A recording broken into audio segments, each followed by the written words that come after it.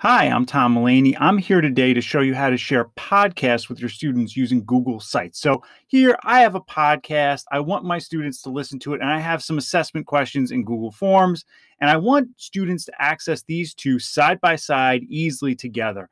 And I'm telling you right now, Google Sites is how we do this. We don't need to know any coding or anything like that. So we look for a share or an embed button. So I have this one off NPR. I click that embed and I make sure to copy it.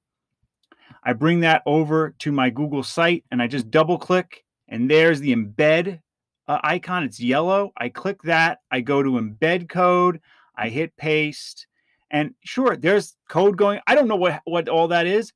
I just need to copy and paste, right? Very easy. So I click next. I see that the preview looks good. We'll test that out in a second, but we click next. And I can even tighten that just so that that little white space goes away. And now I want the Google form side by side. So let's go to Google Forms, and we have that under our insert menu right here. We have Forms. We click on Forms. This is really nice because it brings up the forms you were most recently working on. So if you're creating an assignment for your kids in Google Sites, it probably has this form that you just created for your podcast. So you click Insert,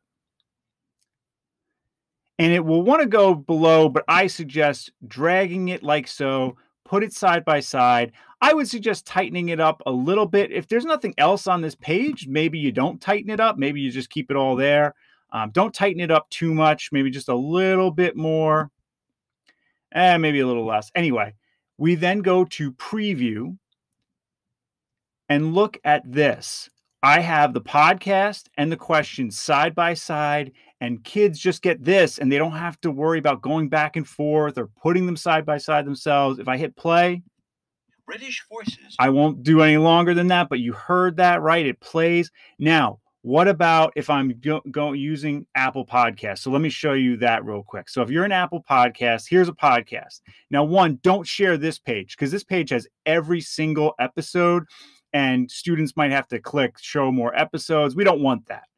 Go to the episode you want, and then look for this button right here. I'll zoom in on it. That icon right there. That's what we want. Click on, let me just zoom out. Click on that. Get that embed code again. Again, you don't know, and it copies. You don't know what's going on there. You don't need to know. And then we'll just double click.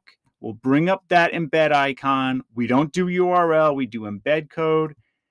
We paste it. Hit next.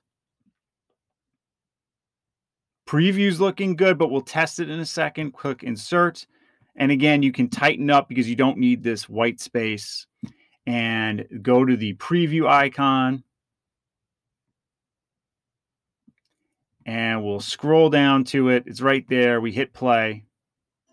You know, we're fine. And it's there. And that's that. So please, if you're having your students listen to podcasts and answer questions in Google Forms, I highly recommend Google Sites. Use Google Sites, share the link with your students, and then look at the responses in Google Forms. If you have any questions about this, please comment below or tweet me at Tom E. Mullaney.